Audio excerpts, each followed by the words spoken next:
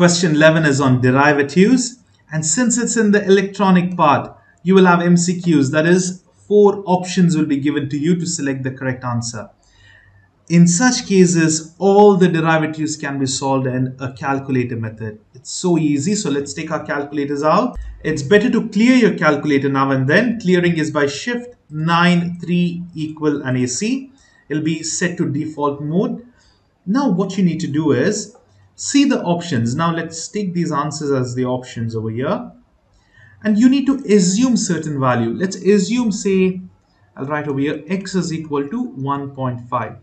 You can even assume x as 1, 2, anything, but it's better to avoid 1.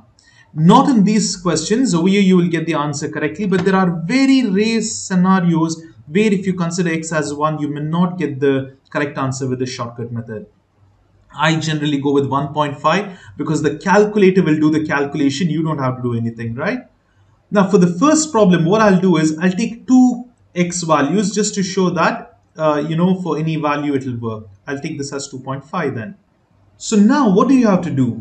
All you need to do is, see the given equation is there, right? It needs to be derived. Do you have derivation in this calculator? Yes, by shift and this symbol over here, integral symbol, you get dy by dx. That means you're deriving it. Okay, let's derive. But before that, let's type the equation as it is with the brackets. 4x plus 3, close the bracket, and open the bracket again, x squared plus 9, close the bracket. Now, at what x value do you want to derive it?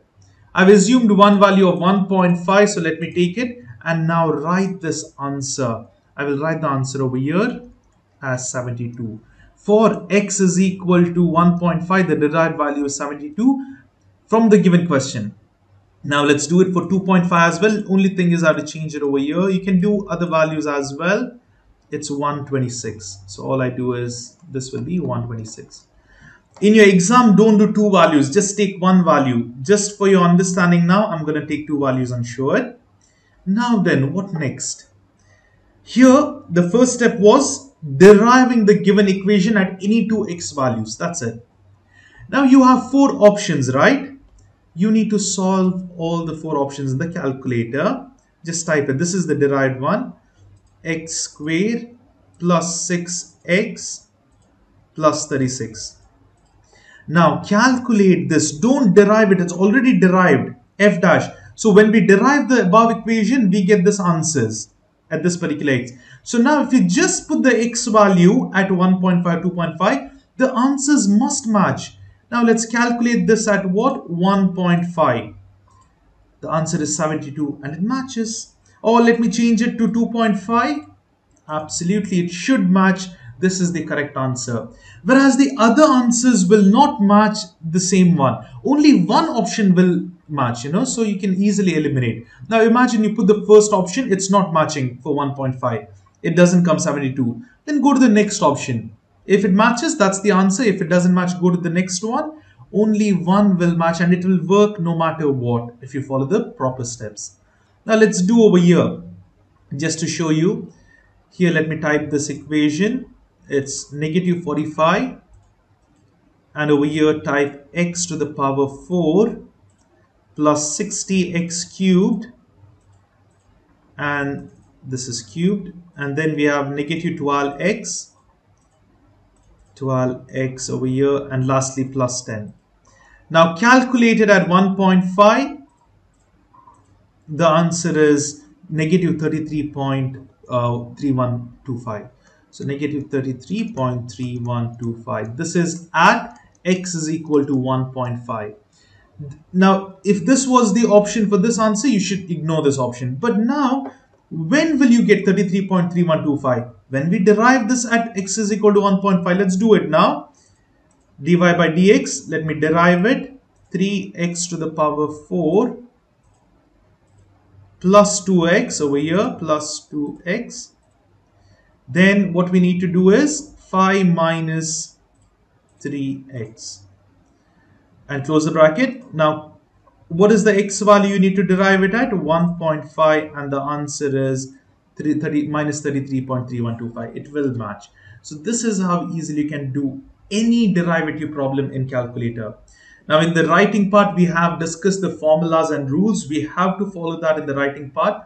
If you want to know the exact way to derive this, you have to just multiply, do the FOIL method, and then derive it. You can please check the part 2 problems, that is the writing part, where everything is already explained. So now this value saves a lot of time. But in the exam, don't start with the options. Start with the given question. Derive the given question first and write it aside. And then start with the options. Whenever an option matches, that's your answer. So don't go to do all the options and then check with the question. No, do the question first and then check the options. Whenever it matches, you can stop. If your answer is the fourth option, then you will have to go until fourth. Otherwise, you might get the answer very early. Even over here is the same thing, just that remember it is x over here to the power. You can write 0.5 or 1 by 2. That is over here. And this, be careful in typing. Write it as it is and solve it out. All things in the calculator, even over here, everything can be solved. Please do try it by yourselves and then check the answers. Same thing here. Now here the variable is r. We don't have x, that's fine. Over here it's a, that's fine. You need to derive with respect to a, that's it. Even over here, straightforward problems. Now a real world problem. A pitch is struck by a bat with a mass of m kilograms. Suppose the initial speed of the ball after being struck is given over here. Okay. Find the equation of the instantaneous rate of change of the initial speed of the ball. The same question is explained in detail in the question number 18. It's in the writing part. So you can go over there and see the detailed explanation. Now, all you need to do is over here, derive it. Instantaneous rate of change would be derivation of this. So how would you derive? Derivation is by the quotient rule, or you can check it by just your calculator method. Assume m value, that is 1.5. Substitute over here, derive it, and substitute x as 1.5, and then put over here m as 1.5. You can get the answer. I'll show it to you over here. You need to press shift and this integral symbol for derivation. Then you can do it 185. M is the x variable over here, minus 15. Now the derivation in calculator can be only definite, in the sense you need to have a value. So value of x, so assume it to be 1.5 and then solve it up, 15.7024. Now here all the options needs to be solved.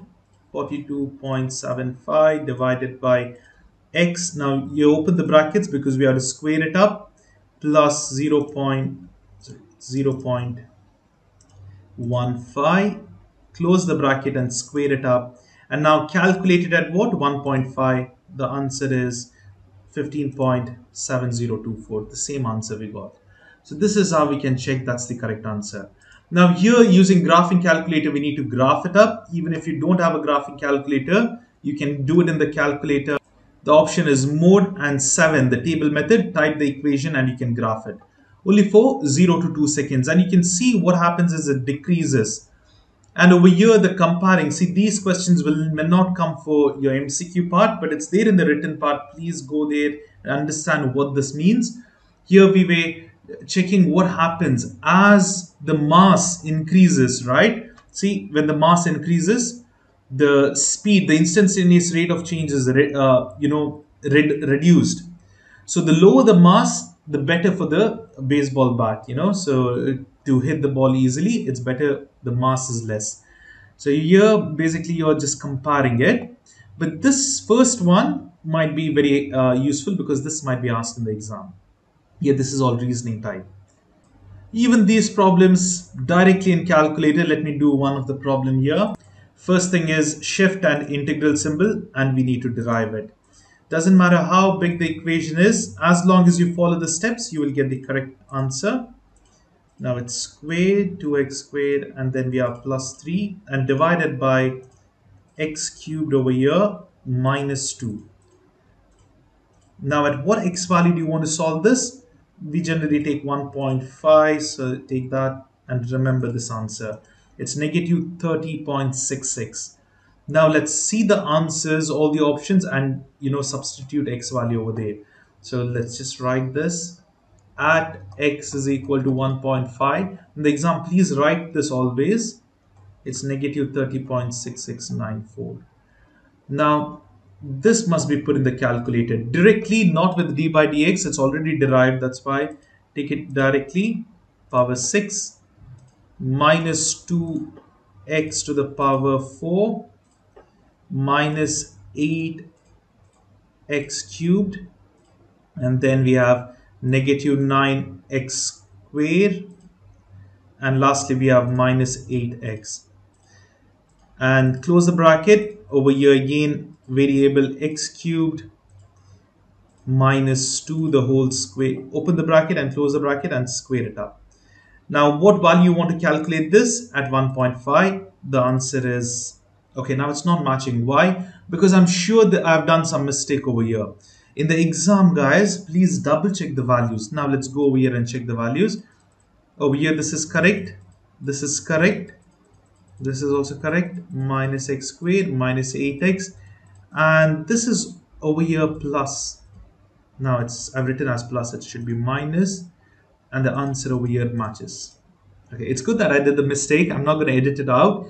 So you can see if you have taken one small error, you will never get the answer. So in your exam, you will have 4 options and you'll be trying all the 4 options, but still it's not matching.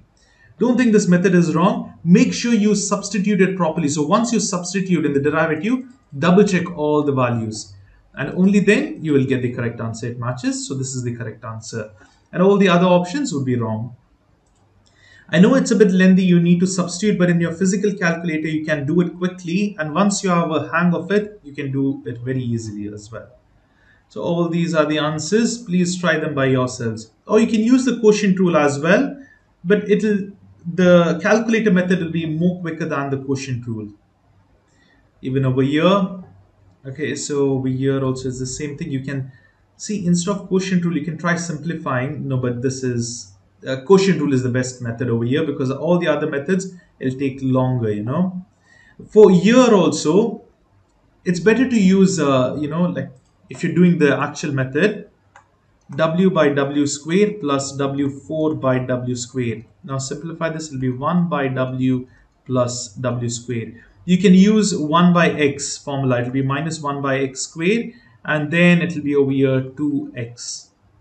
And then you can take the common term, it will be x squared, because it's not there, right? What you do is it will be x squared. I've written as x, it's supposed to be w. Now this will be minus 1, and over here you need to multiply this x squared, right? It will be plus 2x squared, x cubed, sorry, squared multiplied by x. So you can write it as 2x cubed minus 1 by x squared. So you get the same answer. This is this sort of method, like splitting it out, solving it, and then taking the common term, LCM, sorry. Otherwise, you can use product rule and directly get the answer as well. But among all, the calculator method, without anything, you can easily solve it. That's the end of this question. I hope you have found the calculator method helpful. Please be careful when you're substituting. Double check your values after substitution and follow the steps accordingly, and you will definitely get the answer using the shortcut method.